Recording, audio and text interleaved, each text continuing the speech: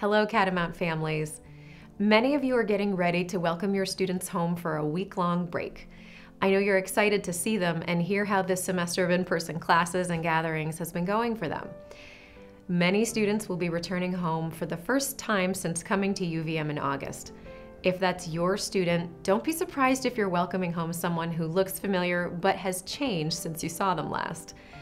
Your students have developed new routines and habits. Their exploration of new ideas and identities can feel unexpected to families, but being open and listening to your student will give you some great starting points for conversation. Thanksgiving break is a welcome respite before the end of the semester, but it's quite different from the spaciousness of winter break. This break is a concentrated time. Students are looking forward to relaxing with friends and family for a little while, but they will likely be coming home with some work to be completed over break, and in the back of their minds, they know they're going to need to jump back into the mix as soon as they return to campus. You can really help your student get ready for a strong finish to the semester, and here are a few hopefully helpful tips to do that. You may want to have a conversation early on during break about what their workload looks like. Encourage them to get the rest they need and the fun they crave, but also plan together when will be good times for them to steal away and do some schoolwork. Proactive planning can go a long way toward helping them sit down and get some projects done. Your student may express overwhelm. Some may express feelings of being pretty far behind. You're going to absorb some of that stress, and if you notice that you're feeling stressed for your student, think about what you can do with your wondering and your worry. How can you shape that into a helpful response that will help your student grow? Engaging your student in questions about what they're studying and involved in will really help them prioritize where to focus their energy during break.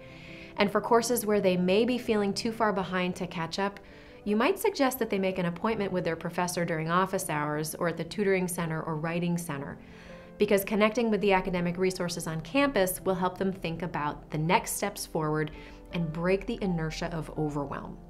This 1 week break is like the water station at the marathon's 23-mile mark. It's meant to refresh and repower for the push to the finish line.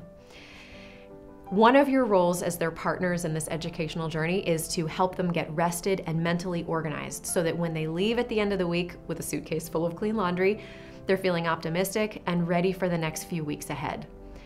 Your most important role is to remind them that no matter how things go, you're proud of them.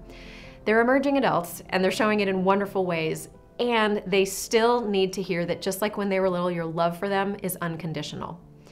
For my part, I have tremendous respect for all that our students have accomplished.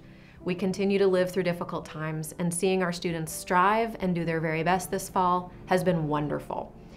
As always, I appreciate your partnership, and I'm so glad that our students are here at UVM. Thank you.